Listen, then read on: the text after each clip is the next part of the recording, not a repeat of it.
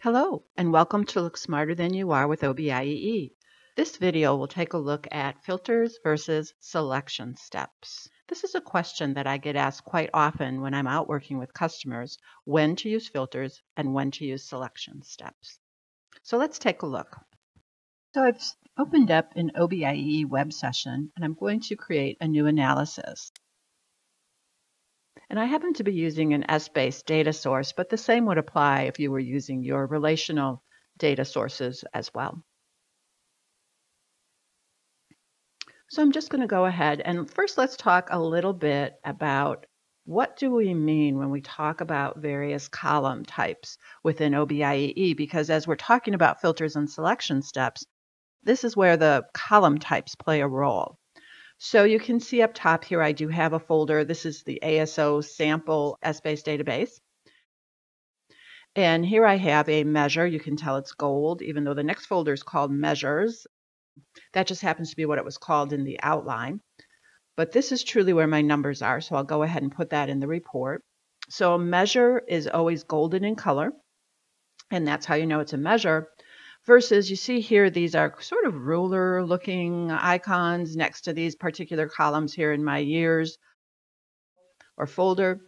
And these are known as attribute columns. So they are truly just a list of members versus where you see the little step or stair looking icon. That's known as a hierarchy. So definitely there I will have the ability to drill through. And when I'm talking about, and I'm going to go ahead and put Gen 2 years in this particular example. And I'm also going to put, how about if we pick a geography hierarchy and put that in. And let me scroll down and find the hierarchy. There we go.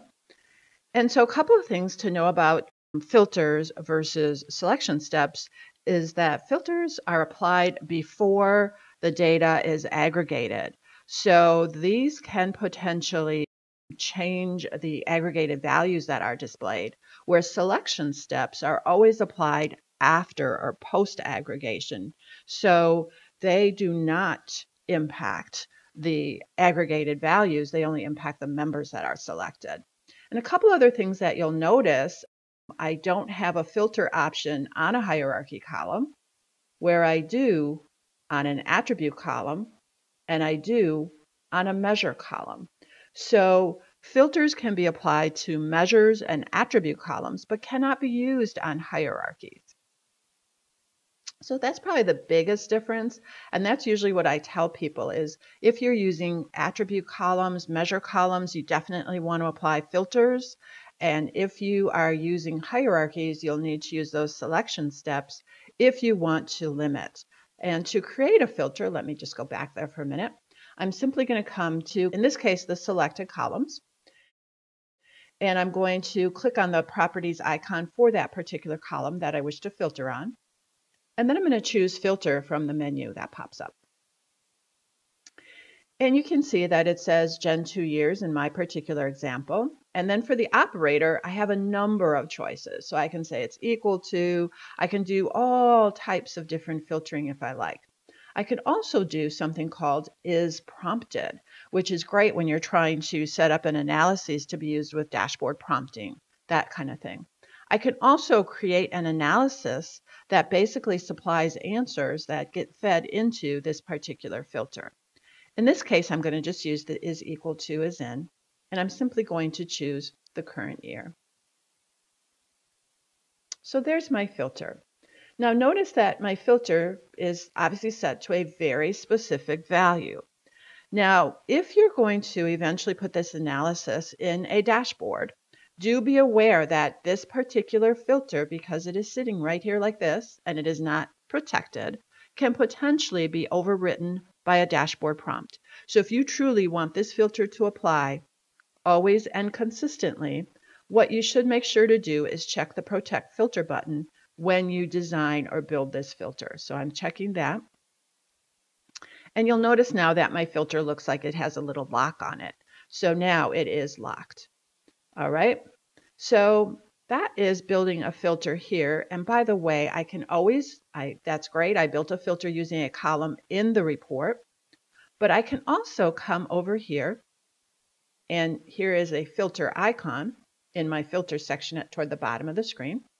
And I can go ahead and click that, select more columns, and I can use any of these measure or attribute columns in my report to go ahead. So for example, even though products is not in my particular report, maybe I do want to pick a product category and limit it to a couple of different product categories. So I'll say I want personal electronics, home electronics. And I think that's pretty good, and say okay to that. So again, I can use any attribute or measure column in my filter area. Also notice that as I add filters, automatically an and is put in so that both of these conditions must be true. I can click on the and change that to an or. I'll click it again and it becomes and.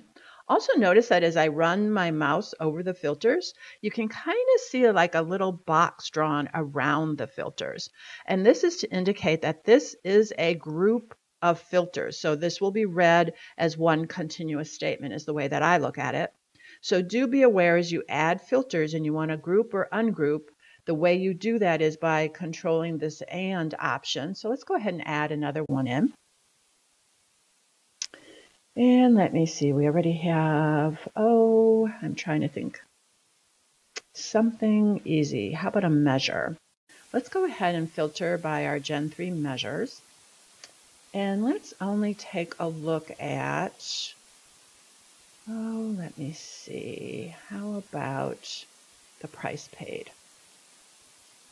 Okay, so now you can see again that all of my filters are grouped together. My third one was also with an and. I can go ahead and say or, and now when I do that, notice when I run my mouse over that there is a box around the entire filter, but now the last two are considered a separate group. And so do be aware as you change your ands and your ors that you are grouping your filters. It can definitely lead to unexpected results. And so the way you can change that is you can come and say, I want to ungroup using this last icon, and then ungroup. And now again, it's back to just being one entire statement, if you will. And notice I don't have the last two locked, which means that they could potentially get overwritten with dashboard prompts, and we'll talk more about that in another video. Right now I'm going to click on the Results tab. Okay, so there is my set of results. Now geography, let me go ahead and drill in a little bit. I'd really like that to start maybe with the South and showing children of the South. And this is a question I get asked a lot. Okay, I want to drill in, that's great, but I also want to start in a very specific place with my hierarchies.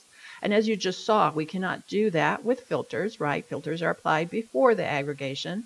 Hiding down here at the bottom are my selection steps. Now I can open my selection steps just by clicking on the arrow next to it. And if you don't see them hiding at the bottom, there's also an icon here in your toolbar to show or hide your selection steps. So you can click it, they hide, click it again, it's a toggle, they'll come back. So you can see that right now, there's my geography hierarchy. Notice I can also add selection steps for Gen 2 as well if I want to. I'm going to go ahead instead and focus on my geography. So I want to start with some very specific members in this case. I'm going to click on the little pencil next to Start with All Members to edit that selection. And I'm going to go ahead and up top you'll see the actions. What can I do? I can start with all members, I can start with selected members, and later on in a different video I'll be talking about how to create groups and calculated items, and we'll learn how we can start with those instead. For right now, I do want to start with some very specific selected members, so I'm going to choose that as my option, which was the default setting when I came in here. And I'm going to go ahead, and I said I wanted to start with South, and I want the children.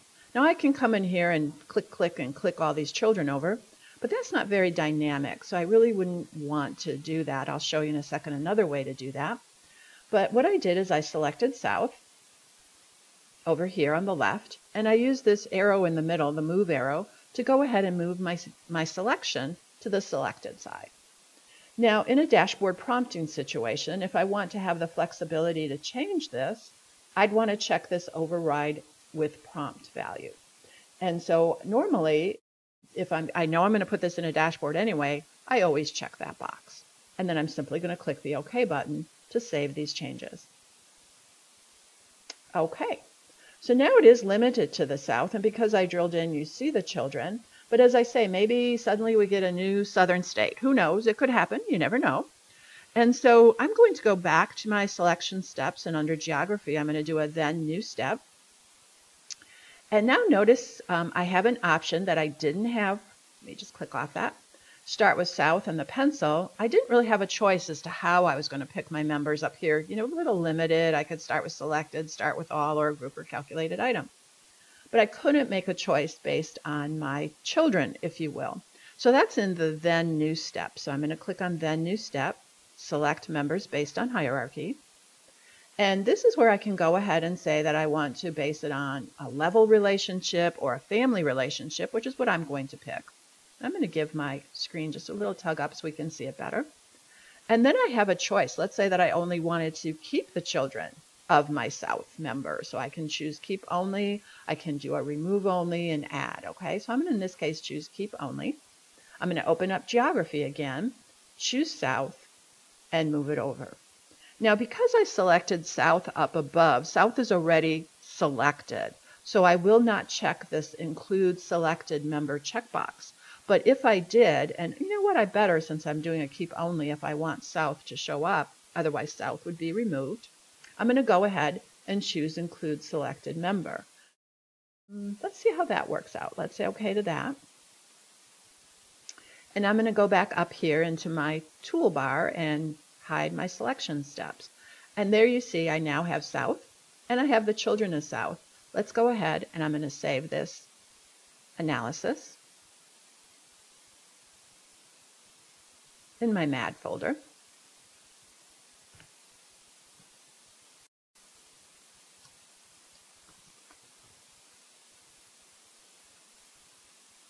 Okay, and I'm going to go over to my home page and I'm going to go ahead and open the same report. And you can see it starts with South and the children of South.